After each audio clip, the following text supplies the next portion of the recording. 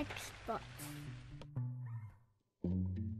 Hey, this is Ricardo, and in this video I'm going to show you how to remove the motherboard from a Dell Chromebook 11 version 3120.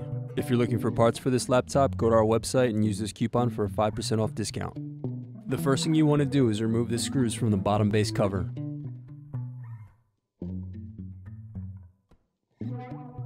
Now gently pry open and remove bottom base cover. Next, remove screws and unplug cable to remove the battery. Next, you're going to disconnect cables from motherboard.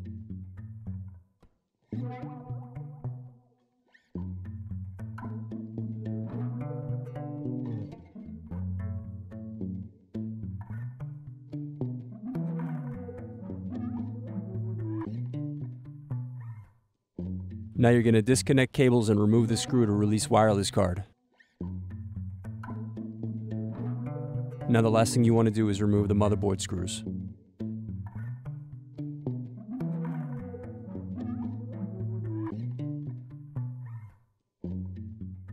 Need more? Check out these other tutorials.